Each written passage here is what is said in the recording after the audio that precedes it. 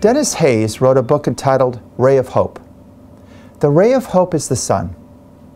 It blesses us in three ways: light, heat, and energy. And in the process, it serves as an image of the Trinity, Father, Son, and Holy Spirit. The sun's light is an image of the Father, who created us by the power of His Word. Let there be light, and there was light. The sun's heat is an image of the Son, who saves us of the warmth with His loving heart. Finally, the sun's energy is an image of the Spirit, who sanctified us by the energizing power of His grace.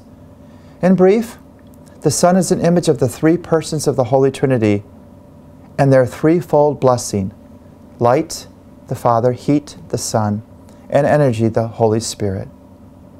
Anyone who has ever read a bedtime story to their child, let's just say a 4-year-old, can tell you that you must start at the very beginning.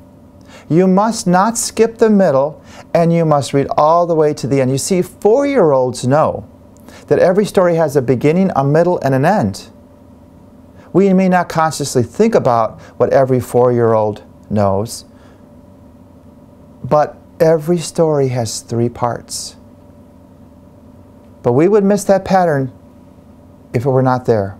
The doctrine of the Trinity teaches us about God and how to relate to God. So we always start with the head and move to the heart and then go to the length and breadth of our being, Father, Son, and Holy Spirit.